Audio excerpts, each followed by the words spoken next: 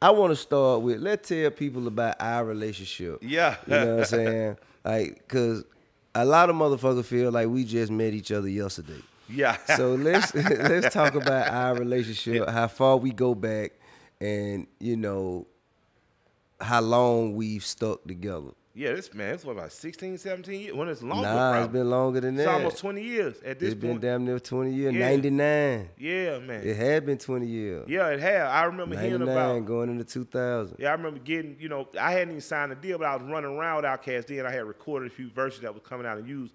But I remember hearing about you and Jason. And that turn, I don't even know.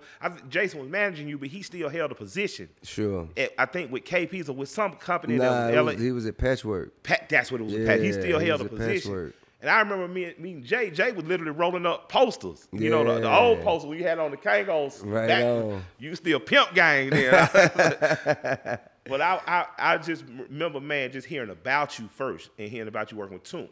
And DJ Swift, Cutmaster Swift, Outkast DJ, and Big Boy's DJ, is him and Toomp have came up together in this industry. He's one of the best DJs in the world and one of the greatest guys. But he took me to Toomp to hear some of your stuff. Right. KP let me hear some of your stuff. So before I ever met you, I was just like, man, this dude from the West Side, this little nigga rapping.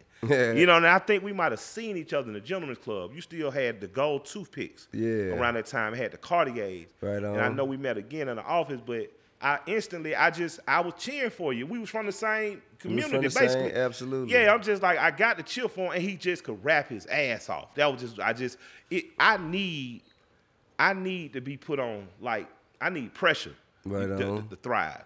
So in Atlanta at that time, man, a lot of shit just wasn't dope. Lyrically, it was no challenge. It wasn't dope. Yeah, you know what I'm saying? It wasn't dope. I mean, now don't get me wrong. It was successful. Yeah. But as far as the criteria of what we deem as appropriate, as far as, lyricism and cadence, just patterns, quality, production value, it just wasn't dope. Now, I'm happy that those people made the money that they made to get themselves out the hood and make a way for their family. But if you ask me, the shit just wasn't dope. It wasn't for my ride. And so in my opinion, it wasn't dope. But I said it was dope for what it was. It was good. It's something for somebody. Yeah, exactly. It's something for somebody. Exactly. And in the club, that shit's the best. Man, my man Cuz. But when you clean it up at the house, goddamn it, you're not finna play it. Exactly, man. My man Cuz say all the time, he say you and Tip never allowed y'all self to be labeled crunk music. No. And that's not dissing crunk, but he said in the midst, because we came up in the midst of the growth of crunk era, we always let it be known like we rappers, we MC. That's what we do. It's a Southern perspective. Me, you, and Phil Mob at the time came a couple years later, but it was a determination there to be. I wanted to be respected everywhere. See, because I took trips back and forth to New York every summer from the time I was 5 to the time I was 15.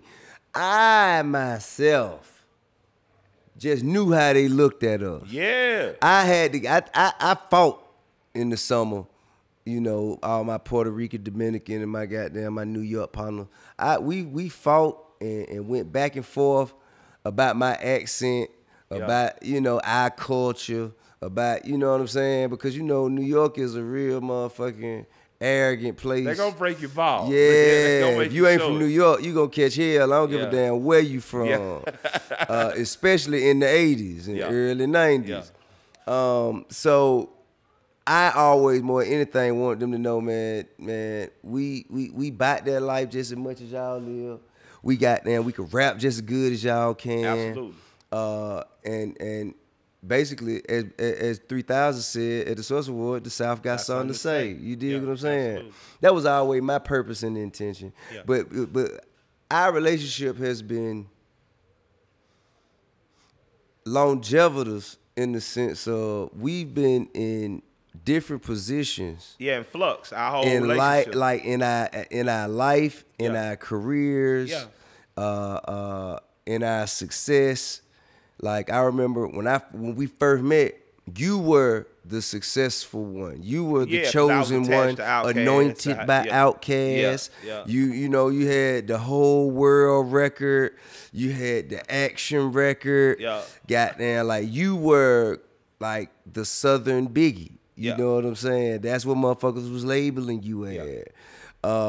And I was the young nigga trying to come up and just, finding my way, and we were still friends. Absolutely. I never felt like you ever motherfucking, tried to shine on me or do some old high class cap ass shit.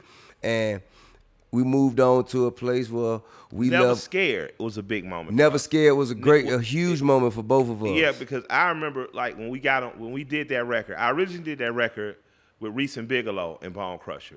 Reese and Bigelow were out of Mississippi, and Crusher and Dan acquired the record. The business of that I don't know, but the record got pulled back as just a Crusher record and me. And I remember him calling saying he wanted to put Tip on. I was like, abso-fucking-lutely. like you got to do that. And you had a show or something. Because I remember your voice maybe was a little hoarse. Right. But you came in and gave it to him because they were trying to pressure him to get somebody else on it to get it in. And Crusher's from Adamsville, like Depot by the Plainville side. And we both like held our nuts like, no, like it's going to be shouty. And you jumped on that record and it kind of exploded. And what was crazy though is, as much as I had been anointed by Outkast and I appreciated the look, I never snub my nose that it wasn't because we from the same place. It wasn't me. Right. You know what I'm saying? Like I knew I got on the whole world and shocked the world. Right. I knew I showed up and held my nuts. Right. I knew with Action, Dre had given me something that was memorable and that I feel like was light years ahead of time because Run the Jewels kind of finds ourselves in that space with that sound. Right on. But who we were. Coming off the streets, Never Scared really exemplified that in a different way. It was the personification of what the fuck we represented and what we intended to mean to the game. Absolutely. You know what I'm saying? It was the perfect. And I remember when we were doing Reaction, the remix to Action. Yeah. Bun came and got on it. Bun dusted my ass off. He dusted the song off. I'm talking about, and I figured, I pride myself on my lyricism. You know what I'm saying? That's my thing. I get in that motherfucker and I do my shit. And I didn't suck. Neither of us did. We did a fucking superlative job. Yeah, but we was in awe. I remember Bun walked in the room. We were both like, God damn.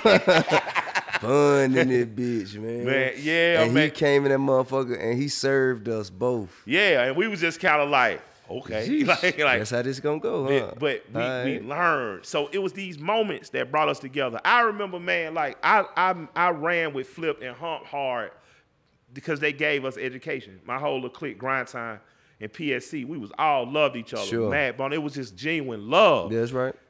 And I remember them educators. I remember, man, I don't know what that boy said that got on your nerve, but I was just like, well, this ain't gonna go well. Because, like where we from, my mom told me, you don't tell the tale and snitch on your friends.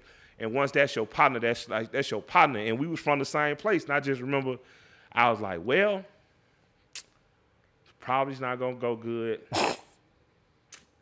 I'm with my dog. Like, you know what I'm saying? It was just like, I seen Birthday Bash, I seen the signs, I seen Dro. I remember I had bought a pristine, beautiful Bonneville. Still had the skirts on it. Dro still talk about it. He said, you the real nigga in Atlanta. You rolled up in the Bonneville on Hubcaps and did in Vogue. Yeah. Cause shit, that was the that's shit where to we me. from. Yeah. That's what it was. That's what it was. It was lime green, light green, mint green. It was beautiful. And I just remember. Now it's lima bean green. Lima bean. Lincoln green. Exactly. I remember you putting it and I was just like, man, I was like, dog finna cut dog head off, man. And you did it. And I mean, as much as I can look back and gloat on shit like that. He was a good dude. He's a good dude. I mean, you know what the odd thing is? I never had an opportunity to ever get to know him personally. Man, he really is a good dude. And it's like boxing, it's like fighters fight. It's like, but I knew in that moment, like this nigga Silk is probably gonna be my partner for life because I made the decision, not made the decision, but just as much as like, I couldn't get in the way of it because I knew you at that. Cause I know me. Right. Like once I'm there, I'm there. Okay, it's just finna go down. Right. We'll figure it out later. And it's finna. Yeah. But I understood it, and so I couldn't say you was wrong. Sure. But it just put me in a position of just understanding that this guy, between the music we made, between how friendly we are, between how our homeboys click up, Like it's probably gonna be it basically this shit is entrenched in genuine love and respect. Absolutely.